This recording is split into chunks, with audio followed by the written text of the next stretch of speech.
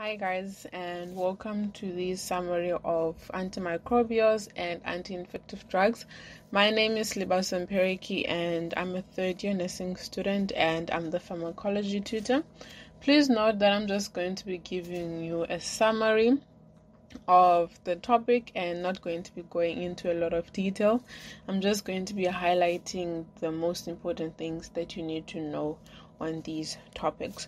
So in addition to this voiceover, I've attached a scanned copy of my notes, so you can print those along and follow with me as I'm going to be going through the notes. Okay, let's get into it. So first of all, we need to know what are antimicrobials. So antimicrobials is any drug or an agent that is used to combat, so it's used to either kill or immobilize a microorganism and may either be synthetic chemotherapeutics. So synthetic chemotherapeutics, synthetic means it's made in a lab, and chemotherapeutics is anything that can kill or immobilize a microorganism. So these drugs can either be synthetic, meaning they're made in a lab, or they can be antibiotics, where antibiotics, they are made using natural organisms like bacteria. So for example, penicillin was made using a fungus. So there's different classes of antimicrobials. So we have antibacterials, which kill or immobilize bacterial infections. Then we've got antivirals that kill viral infections. Then we've got antifungals, which kill or immobilize fungal infections. And then we've got antiprotozoals, which kill protozoal infections. So all these different classes, we're going to be speaking about them under antimicrobials, and I'm going to be covering them today.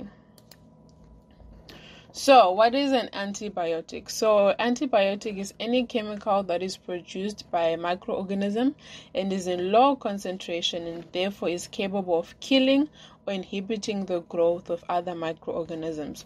So it's pretty much a microorganism like a fungus that is taken in a low concentration and it is capable of killing another microorganism. So it's pretty much a prey and predator type of relationship. So for example, Alexander Fleming, he was a bit disorderly in his work, and one day he left a badge or a culture plate of Staphylococcus bacteria, and it was uncovered, and there happened to be a fungus which is known as Penicillium notatum, which had contaminated the Staphylococcus bacteria and killed it, and that's how we discovered penicillin. So the microorganism Penicillium notatum killed another microorganism, which is Staphylococcus bacteria. So it's pretty much different microorganisms killing one another. So these antibiotics, they are modified chemically to enable them to be used orally, because if they're not modified, they would cause harm to our trachea, to our esophagus, and all of that. So obviously you need to avoid those effects. And then it's also modified to inhibit it from development of resistance. So you may have to make sure that it's as strong as possible to kill the bacteria, because if it does not kill it effectively, it will create resistance, but I'll speak about that later on. And then it also ensures that there's a broad spectrum of effectiveness. So I'll speak about the spectrum later on. So antibiotics can be two different types. We've got bacteriostatic, meaning they inhibit the bacterial growth. They just stop it from spreading and growing further, but it does not kill it. So that means it will still be in your body. So should you experience a phase in your life where you've got a suppressed immune system, that bacteria can actually now start creating problems because it's still in your body. And then we've got antibiotics that are bactericidal. They actually physically kill the bacteria, and good examples of this is aminoglycosides and vancomycin. So with regards to spectrum, so a spectrum of an antibiotic, it just gives the indication of the number of types of microorganisms that are sensitive to its action. So if an antibiotic is a broad spectrum, meaning it's effective against a large number of bacteria. I'll give you examples of the different bacteria that antibiotics can cover. And then if it's narrow spectrum, it means it's only capable of killing a few strains of bacteria. Obviously, when you're treating a illness, you want to use a narrow spectrum as much as possible, because that will give you the least side effects. Because broad spectrum, if it kills a different number of bacteria in your body naturally has a flora of bacteria. So if you're killing a multiple of it, it can actually create other problems and that sort of thing. And please note that antibiotics are not effective against viruses. Please note that they're not effective against viruses and only work against bacteria. Okay, so when choosing an antibiotic, there's different things that you need to look at. So first of all, antibiotics have different spectrums of activity, as we've already noted. So when you're choosing the antibiotic, you need to know what type of organism that you're going to kill, and if the antibiotic is able to kill that. Because you can give a narrow spectrum antibiotic, but if it does not cover that bacteria that you're trying to kill, the antibiotic will not work.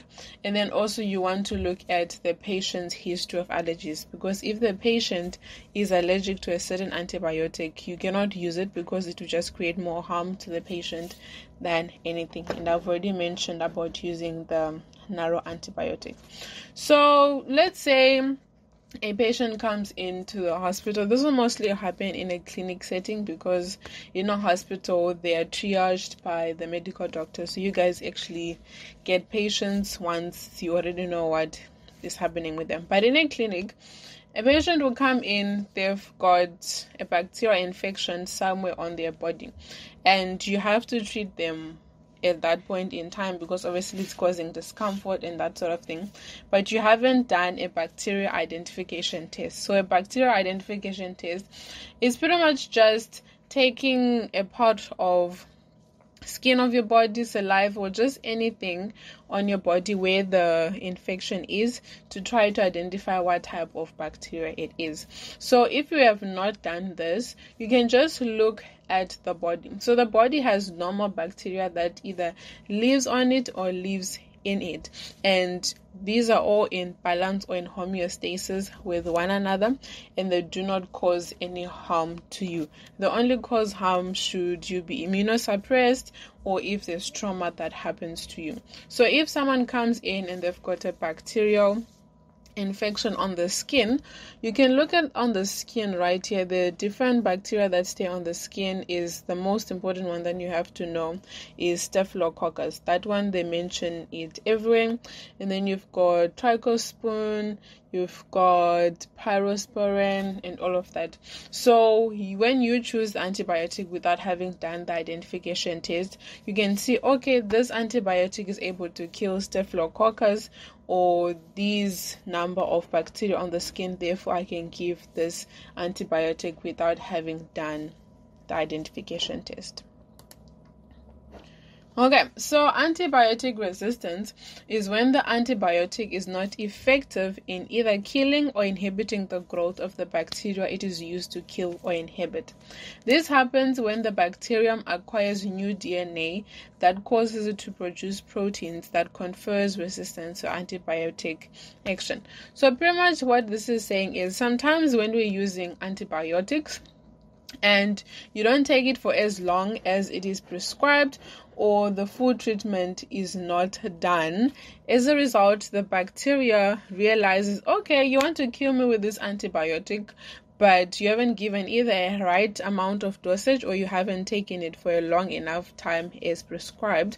It can actually use the antibiotic to create new proteins that can help it to fight against that antibiotic. So should you be given that antibiotic again, the bacteria will know how to fight that antibiotic, and as a result would actually end up not being effective. So that is why it is very, very important to not just give patients antibiotics unnecessarily, especially when they're complaining of flu or colds, because those are viruses and antibiotics don't work. And should someone be taking antibiotic, they need to to finish their course, even if they are feeling much better, because most antibiotic courses are for 7 days. So if by day 5 they are feeling better and they don't want to take the antibiotic anymore, when you're giving your patient health education during discharge, you need to tell them to finish the antibiotics, because you want to avoid creating resistance. Because another issue that can result is if someone has now received an antibiotic resistance and they infect someone else, that person that has been infected will have the resistant bacteria in their body, and as a result they will have what is known as a super infection, I guess you can say. So if that person now that has been infected is given the antibiotic that treats that bacteria, since they already have resistance, that antibiotic that they're given will not work. So it's very important to avoid spreading resistant bacteria around, pretty much what you can call mutants of bacteria. Okay, so super infection, prebiotic and probiotic. These are very important terms that you need to know. They usually throw them during multiple choice. So a super infection is a new infection in addition to the one that is already present. So this occurs when the normal flora that we naturally have in our body is substantially decreased by the use of antibiotics, and this is usually when you use broad spectrum antibiotics, because they kill a whole range of bacteria, and as a result it decreases the normal flora of your body and pretty much puts your body out of homeostasis, and as a result this allows opportunistic organisms to invade your body. So pretty much you end up having double infections. And then a prebiotic, the first line here you can read for yourself. That's the definition that they will use when they give it in a test. But for you to understand what a prebiotic is, it's a type of dietary fiber that feeds on the friendly bacteria in your body. And this helps the gut bacteria produce nutrients that your colon cells need and leads to a healthier digestive system. And as a result, this prevents issues such as constipation. You can also prevent some colon cancers because there's regular movement in your digestive system. It resists absorption in the upper small intestine and eggs predominantly in the colon. So it pretty much just cleans out your system. So these are usually very important after you've had an antibiotic treatment, to just replenish the bacteria that has been killed by the antibiotics. And then what is known as a probiotic, this is a dietary supplement that contains live bacteria or yeast to supplement the normal GIT flora. So you haven't really had you haven't had an antibiotic, or you've had the antibiotic but it didn't cause that much of a damage, and you just want to boost or to increase the flora back to where it was, and as a result they'll give you a probiotic. So both prebiotic and probiotic are given to help your normal flora go back to normal, and this is usually found in your yogurt and your amasi. Okay, so gram staining. So gram staining is a staining technique for the preliminary identification of bacteria. So bacteria usually falls under two types, whether it's gram negative or gram positive. So for you to know if it's whether gram positive or gram negative, a violet dye is applied to the bacteria, followed by a decolorizing agent, and then a red dye is applied. So if the bacteria absorbs the violet dye and it turns purple or violet, it's gram positive, and if the bacteria appears pinkish, it's gram negative. And how you know this is a gram positive bacteria has got this layer, the purple parts here, but it lacks this outer membrane. So as a result, it will absorb all the violet dye. Whereas the gram negative, it's got this outer membrane, so it will absorb some of the violet dye and some of the red dye, and as a result, it appears pinkish. So that's how you know, and that's the reason why one appears violet and one appears pinkish. Okay, So microorganisms that antibiotics covers. So as we're speaking about the spectrum, these are the different bacteria that your antibiotics cover. So you've got your gram-positive, your gram-negative, your Pseudomonas, your anaerobes, your atypicals, and MRSA. Excuse me. So gram-positive examples would be your Staphylococcus aureus, Streptococcus pneumonia, and Clostridium difficile or C. diff. So Staphylococcus aureus is mostly found on your skin. Streptococcus pneumonia, this is found in your lungs, and Clostridium C. difficile, this is found in your digestive system.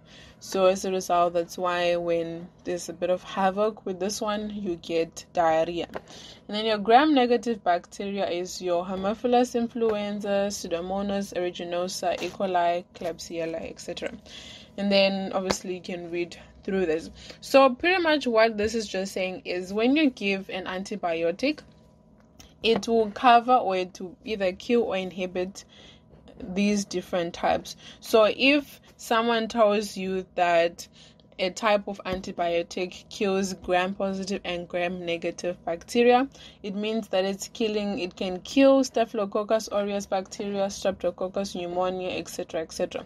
So when you have a certain condition that is caused by that certain bacteria, for example, if a patient comes into the clinic, they've got a chest issue, they've been coughing and that sort of thing, and you discover that they've been infected by the Streptococcus pneumonia, when you give them an antibiotic, the antibiotic needs to be able to kill gram-positive bacteria. That's how you know that bacteria can be killed by this antibiotic.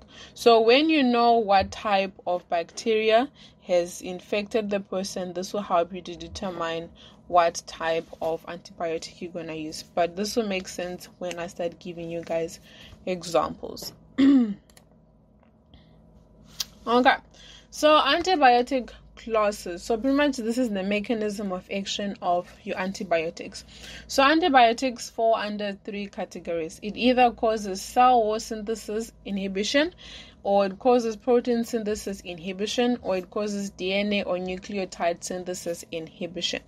So pretty much I'm pretty sure you guys got videos on this where it just told you how the different antibiotics work on the different bacteria. You can look through that and see how it works, but it's not really important. You just need to know which antibiotic falls under which mechanism of action. So when we have our cell wall synthesis inhibitors, they stop the bacteria from creating the cell wall, because an antibiotic wants to get to the nucleus of the bacteria, because if you destroy the nucleus, you have destroyed the bacteria. So if you're stopping the cell wall from being built, it makes it easier for the antibiotic to get to the nucleus. And then we've got our protein synthesis inhibitors. So when bacteria infects your body, it starts creating proteins that are released in your body to infect more cells in your body. So if you stop this protein synthesis, you can stop the spread of the bacteria. And then you've got your DNA or nucleotide synthesis. So obviously when you're making proteins, you need DNA nucleotides. That's how you make proteins. So obviously if you stop that process, you also stop protein synthesis, and as a result you stop the bacteria from becoming bigger and spreading, etc., etc. So you can see that all these different antibiotics, they work on different parts of the bacteria to either inhibit it or to kill it. So examples: penicillin, cephalosporins, vancomycin, etc., etc. The all cell wall synthesis. You can look through this and know which antibiotic falls under which category. The easiest way for me to remember the cell wall synthesis inhibitors is I use the phrase people call COPs very much during the pandemic. So people is penicillin, call is cephalosporins, COPs is carbapenems, very is vancomycin, much is monobactams, during is daptomycin, and pandemic is polypeptides. Then the other three, they're just extra ones that really didn't fit into this, because majority of the time you'll be focusing on these because these are the ones that are prescribed the most. And then we come to our protein synthesis inhibitors. So we've got our macrolides, amphenicals, aminoglycosides, linazolid, lingosamides, and tetracyclines. And you can remember it by the phrase MOLT.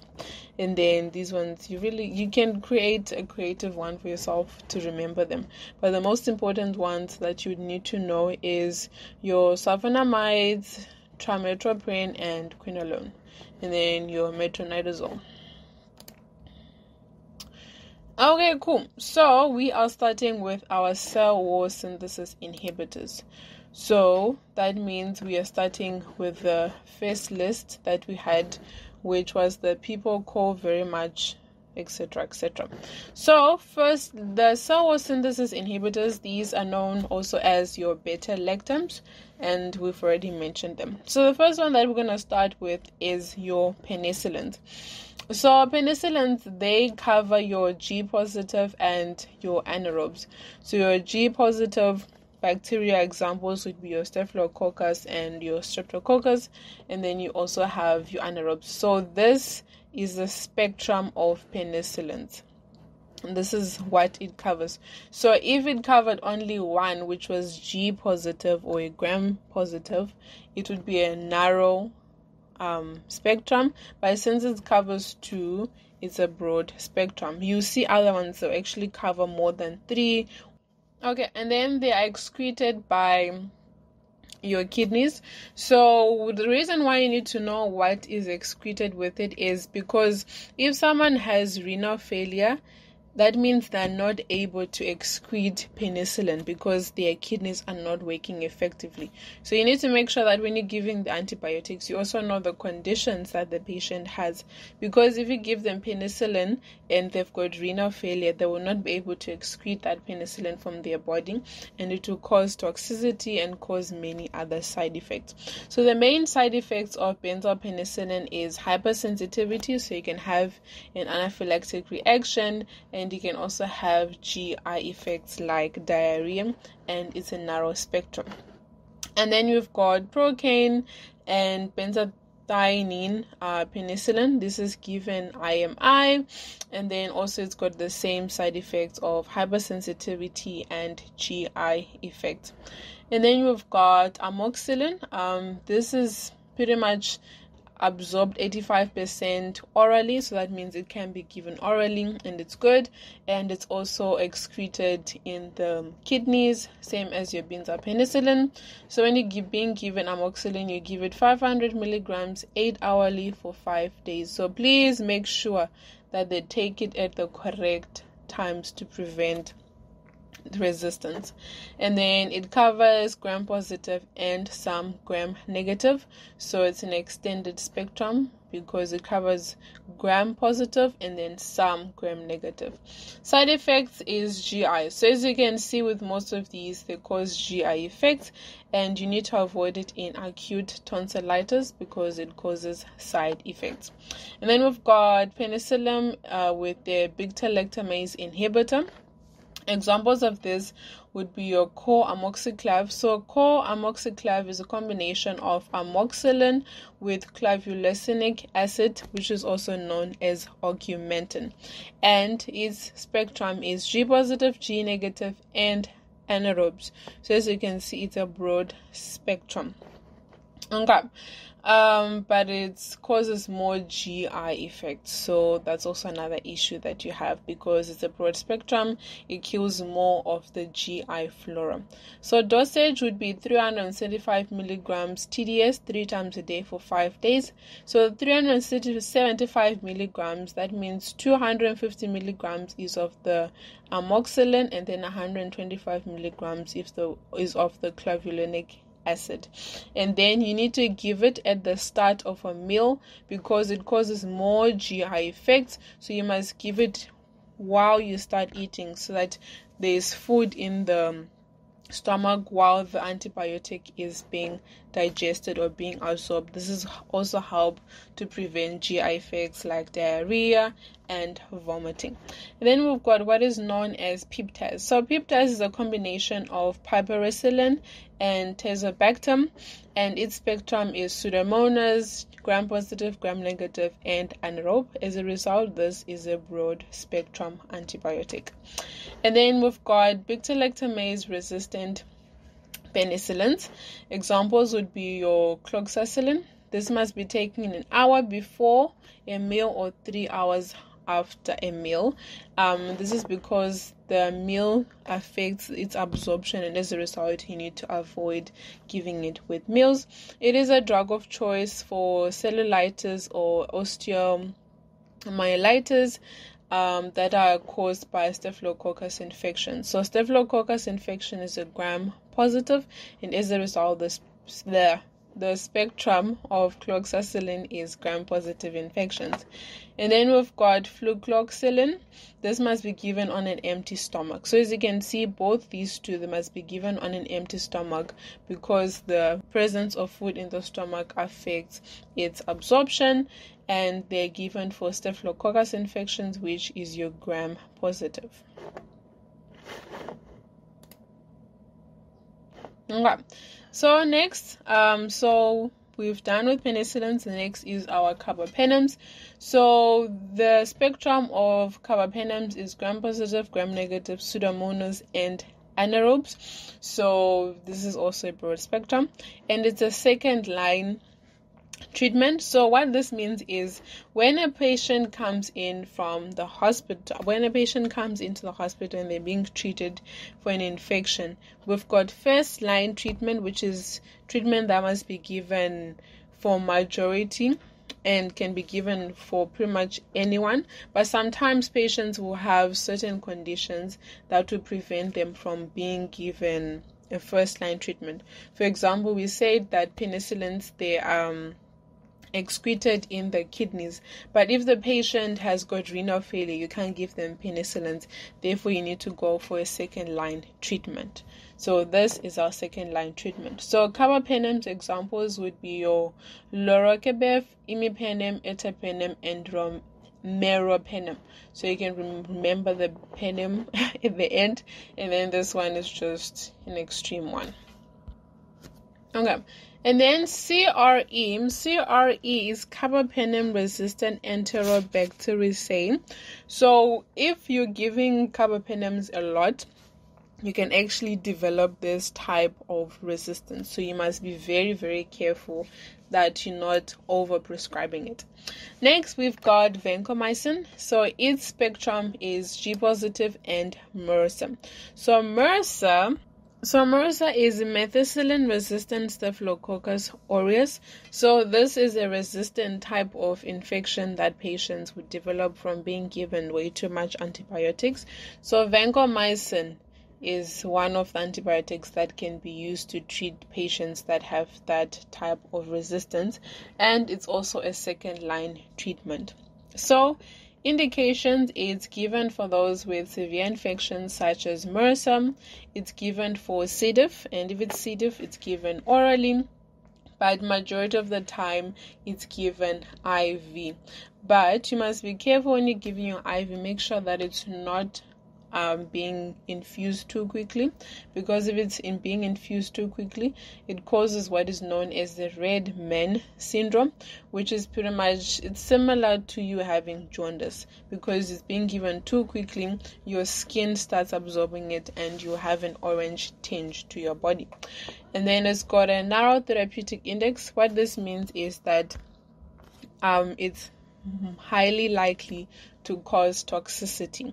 And then also you need to be aware that it's auto and nephrotoxic. So ototoxic means it can affect your ear and cause ear infections and can actually cause deafness, and it's also nephrotoxic, meaning it kills your nephrons in your kidneys. So these are major side effects.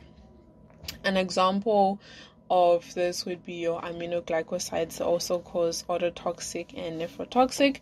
And also if you're giving too much of vancomycin, you can develop vancomycin resistant Enterobacteriaceae. So it's very important that these two are not just being given randomly and people must finish their course to avoid developing these resistant strains of bacteria. Then the next type of cell wall synthesis inhibitor is your cephalosporins. So they pretty much four categories that fall under cephalosporins.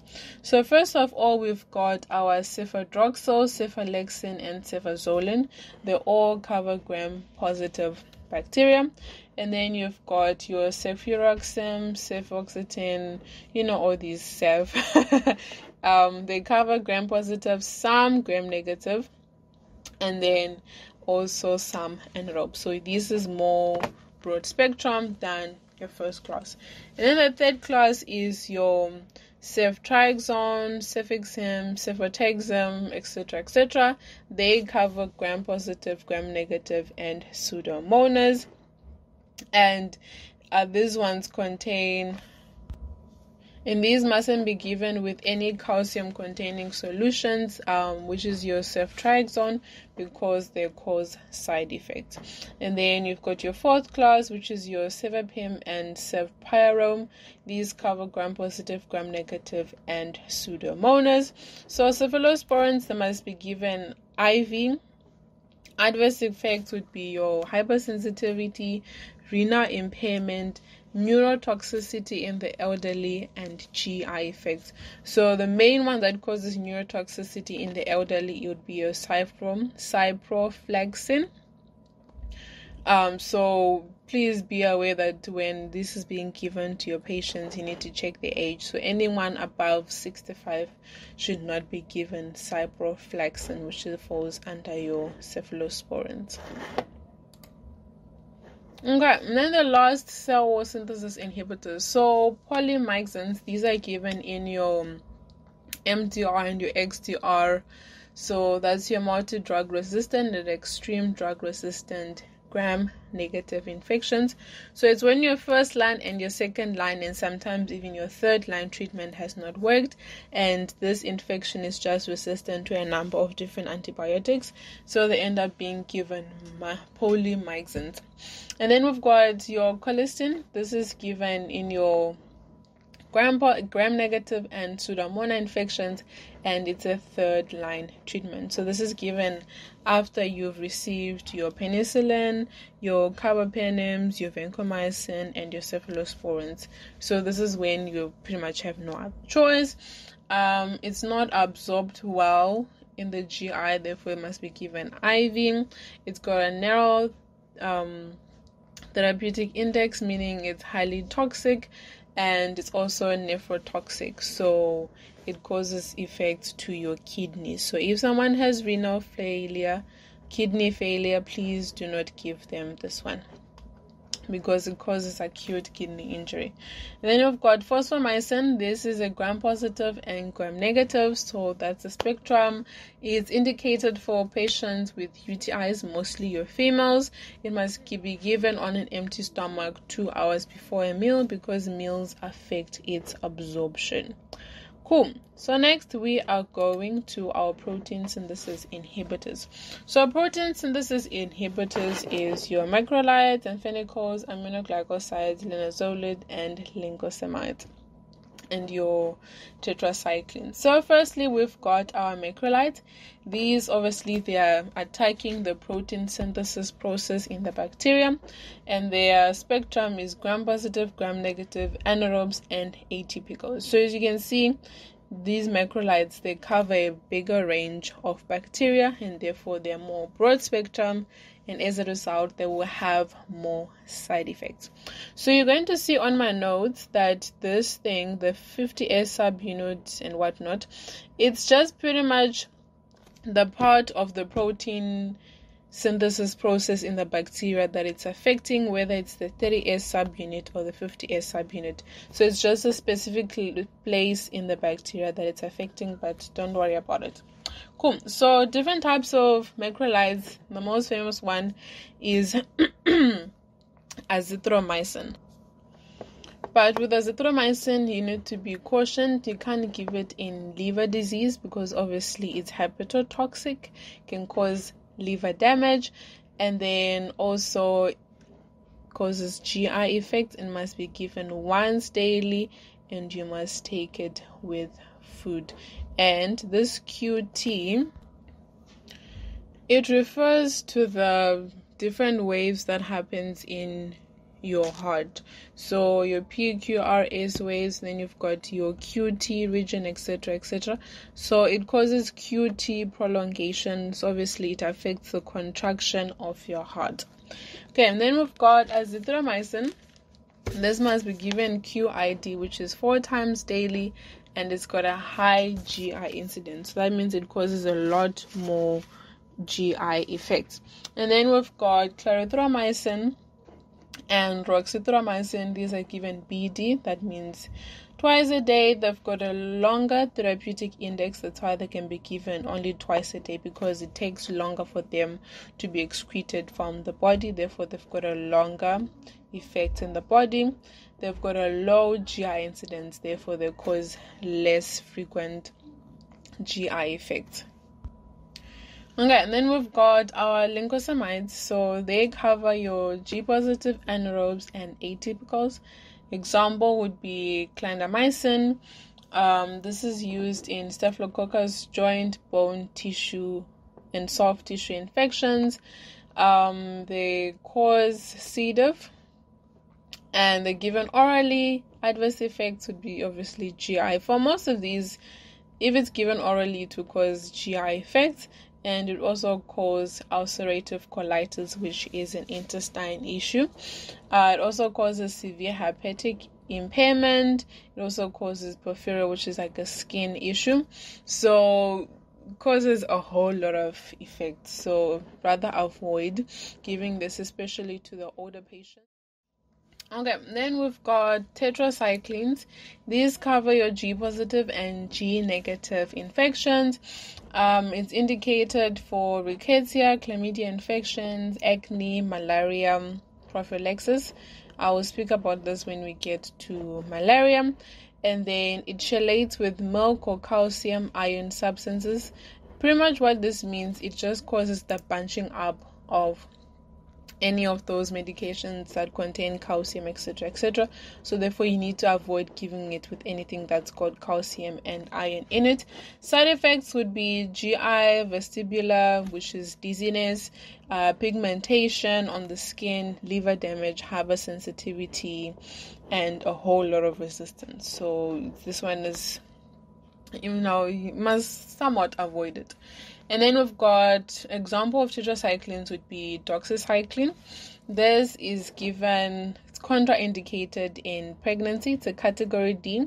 I'll speak about this when we're speaking about malaria, and also causes lactation issues. So women will have difficulty breastfeeding, so therefore it must be given to pregnant women, and also affects children and older people. So therefore you need to avoid those type of groups. And then it's given 200 milligrams daily or 100 milligrams. It's given 200 milligrams on day 1 and then 100 milligrams for 5 days after. You must take it without food, with lots of water, and in an upright position. And then we've got our aminoglycosides. They cover G-positive and Pseudomonas. They've got a synergistic effect with penicillin. So that means they can be combined with penicillins to give a better effect. And then we've got they're given IMI. They've got a narrow therapeutic index. As a result, they're ototoxic and nephrotoxic. So please take note of all these ones that are nephrotoxic and ototoxic. They're going to ask you questions on these majority of the time. And then rarely it causes muscle paralysis. So please be aware when giving patients such medications. Examples of these would be kanamycin and amikacin. These are usually given in MDR-TB. Then we've got gentamicin, streptomycin, netilmycin, and tobramycin. So your aminoglycosides is anything with a mycin in it, except for your clindamycin. Okay, and then we've got chloramphenicol. This covers your G-positive and G-negative infections, and it goes to the spinal fluid. So therefore it's used in meningitis and rickettsia. Then in the eye, it's used for bacterial conjunctivitis, and it causes aplastic anemia, bone marrow depression, and a gray baby syndrome. So aplastic anemia is a type of anemia because it affects the bone marrow, so therefore it's destroying the immature red blood cells that are there, and as a result it will cause anemia. And that's why it causes a syndrome called gray baby syndrome, because you do not have enough red blood cells because they're being killed by the antibiotic. Therefore the baby will not appear pink, they'll be very pale. Then you've got fusidic acid. This covers gram-positive and MRSA. This is a steroid antibiotic. It's well absorbed into the bone, but the adverse effect is that it's hepatotoxic, meaning it affects your liver. So all these ones that are circled, please take note of their side effects. They're very important. And then we've got linezolid. This covers gram-positive anaerobes and MRSA. It's a second, third line antibiotic. It's broad spectrum and it's broad spectrum and used in organisms that are resistant to cloxacillin and vancomycin. It's indicated for complicated skin and soft tissue infections, and 35% of it is excreted in the urine. So you need to be aware of this, especially in patients with kidney failure. Adverse effects is that it causes myelosuppression anemia. Since it can go into soft tissue, it can affect the bone marrow and cause some form of anemia. Alright, then we've got our DNA or nucleotide synthesis inhibitors. So these are antibiotics that affect the DNA synthesis in the bacteria and stop it from spreading any further. So first we've got our sulfonamides and trimethoprim. These are toxic and as a result will cause hypersensitivity. Examples of this would be silver sulfadiazine. This is a topical treatment for leg ulcers, burn wounds, pressure sores. But the side effects is obviously it causes hypersensitivity, local burning, and itching since the areas that it's used are open. And then we've got sulfasalazine. This is used in ulcerative colitis, which is an intestine issue. But it's poorly absorbed in the GI, and as a result the side effects include headache, nausea, vomiting, diarrhea, and photosensitivity, and it's contraindicated in any gastric or duodenal ulcers since it's given orally. If you give it where there's an ulcer, it will be absorbed in that area and it will cause major issues. And then we've got sulfocetamide. This is given in bacterial conjunctivitis, which is in an eye infection. Side effects would obviously be irritation to the eye and contraindicated in anyone with headaches. And then combination, when you combine sulfamethoxazole and trimethoprim, you get what is known as trimoxazole, or also known as Bactrim. This is a prophylactic treatment that is given to HIV patients to prevent them from getting other opportunistic infections. Since they are immunosuppressed and immunocompromised, they are highly likely to get many other infections, and as a result they are given this in addition to their treatment until their viral load goes down. And the last one is quinolone. This is an interesting one. It's used in special circumstances. This happens when you have a beta-lactam allergy, pretty much when you're allergic to your penicillin, your cephalosporins, your carbapenem, so pretty much any cell wall synthesis medications. If you're allergic to any of those, you'd get quinolone, or if the first line treatment has failed, then you'd be given quinolone. It's indicated for MDR TB, and pretty much it can be combined with macrolides and it will be a synergistic effect. Example of this would be your fluoroquinolones. Adverse effects is GI and joint pain, aortic aneurysm, disturbed vision, and CNS. So as a result, this should be the last thing that you give a patient because of the effects that are very high. Drug interactions is a chelating agent, so like I mentioned, if it's given with anything that's got calcium or iron in it, it causes it to bunch up and it can actually cause embolism. So it's contraindicated in pregnant women, in growing children because of the joint pain and the disturbed vision issues, and it can cause spontaneous tendon rupture. This is a big one that you need to know with fluoroquinolones. So as a result, you need to avoid giving this medication as much as possible. Rather try your other first or second or even your third line treatment before you come to your fluoroquinolones. And since it's given orally, the absorbed is decreased by antacids. Obviously, if your patient is taking any antacids and then they take this medication, it actually decreases its absorption and it will not work as well. Okay, and then we've got your nitrofurantoin. This is given in UTIs, and then you need to take it with food or milk so that you avoid the GI effects or decrease the intensity of them, and it's excreted in the kidney. Therefore, you need to watch out if the patient has any kidney issues. Side effects is obviously GI effects, headaches, hepatotoxic. Therefore, you need to watch out for liver issues, and peripheral neurotoxic. Then we've got metronidazole. Example would be your nitrometazoles derivative. Its spectrum is gram-positive and gram-negative. It's indicated for anaerobic infections, necrotizing ulcerative gingivitis, which is pretty much an issue in the mouth. Caution: mustn't give it to patients with epilepsy, CNS diseases, impaired hepatic function, blood issues, which is this one, pregnancy, those that are breastfeeding, older people. So pretty much you're avoiding a wide range of people. Side effects would be nausea, anorexia, headache, GI effects. It's got a metallic taste to it, and you need to avoid alcohol 48 hours after getting this medication because it can actually cause some CNS issues. Causes discoloration of the urine, so you need to be aware of this should any of your patients have it.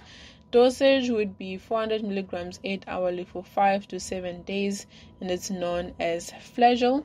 Side effects: nausea, vomiting, flushing, sweating, and abdominal cramps.